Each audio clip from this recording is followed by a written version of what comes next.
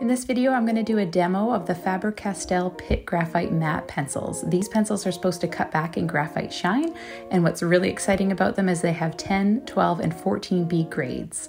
So in this demo, I'm going to be comparing the Faber-Castell 9000 series graphite pencils and then the Pitt pencils. You can see there's definitely limited shine to the Pitt Graphite Matte pencils compared to regular graphite. So here I'm going to show a comparison of how well each of these blend out with a firm hog hair paintbrush.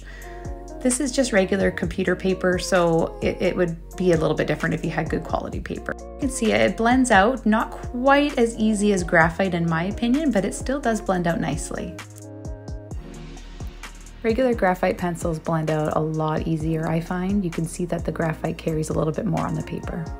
In this next demonstration, I want to show how the Pitt graphite as well as graphite can actually become more shiny when you blend it out with a blending stump firmly or even a paintbrush.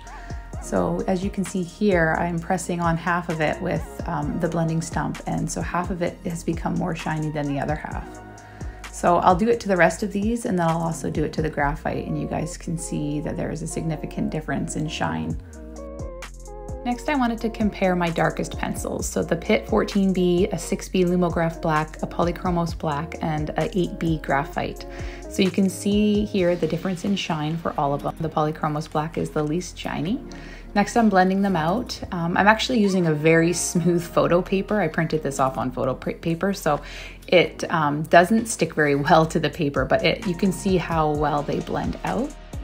So overall, I really like these new Pitt Graphite Matte pencils. The shine is significantly cut back, as you could see in my demonstration, and the darker values of the 10, 12, and 14B are incredible, and to not have as much shine is just a bonus. So it's a little bit more difficult to get finer details as they are softer grades of graphite, and there's a little bit of shine produced when you blend out firmly with a blending stump, but overall it's an incredible piece of material to work with, and I'm excited to work with this more in the future.